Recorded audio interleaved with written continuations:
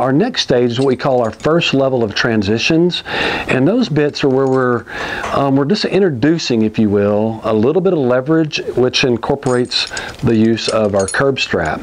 So in this case, I've already got this little colt bit designed here with a curb strap on it, and what typically makes up this is a little bit shorter shank, because we don't want to introduce a lot of leverage onto our horses when we're just transitioning them from that little light touch of direct rein pressure to a little bit of the introduction to the curb strap.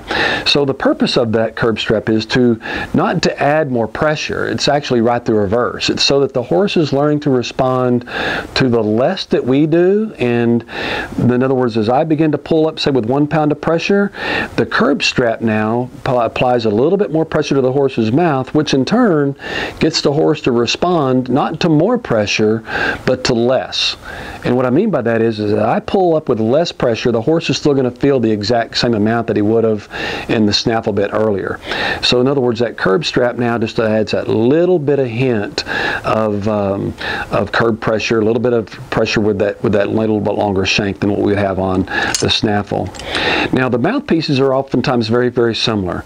In other words, we still want the broken mouthpiece, and the purpose of a broken mouthpiece is so that we can actually teach the horses to allow us to work their bodies independently.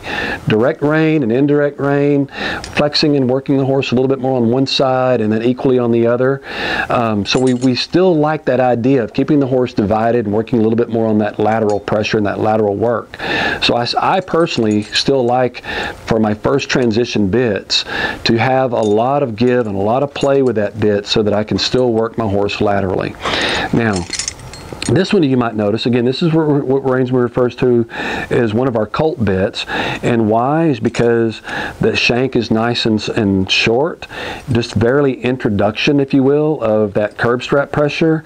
If you notice, even the bigger ring at the bottom, and what's the purpose of the bigger ring? Is again, if my rein is just resting here and I pick up on it, that rein is going to slide a little bit on the ring before it begins to activate the bit. So again, it allows that colt to have a little bit of thinking time, a little bit of time to respond before he begins to feel any pressure. So again, that's that colt bit, that snaffle, or that first transition bit after our stage A would be this stage B, to where we're introducing a little bit of pressure with the curb on a nice short shank.